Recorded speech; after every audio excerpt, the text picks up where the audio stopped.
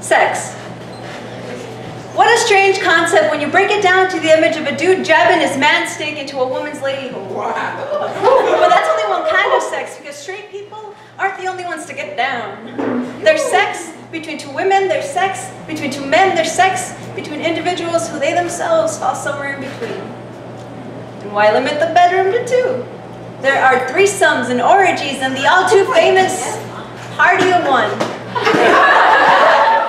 And don't even get me started on positions, because what the hell is a reverse cowgirl? Sex is so confusing, and sometimes I think sex is disgusting. Like, we shouldn't be limited to that form of reproduction if someone be viewed as some sleazy act of pleasure. But other times, I realize sex is more than that. You can create life, given you don't take a pill or wear a condom. You can strengthen or reinforce a bond between a lover, or let that stranger at the bar in on your biggest secret. And sex can be the greatest thing in the world if it's handled with care.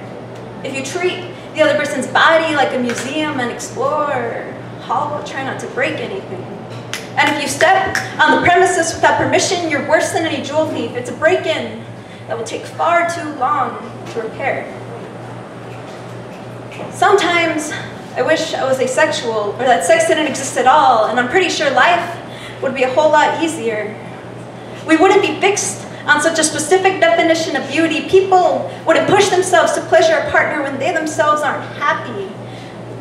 Women wouldn't have to sell their bodies as a means of putting food on the table. Those who haven't had sex wouldn't be shamed, and neither would those who have. And whether or not she was asking for it wouldn't even be an argument.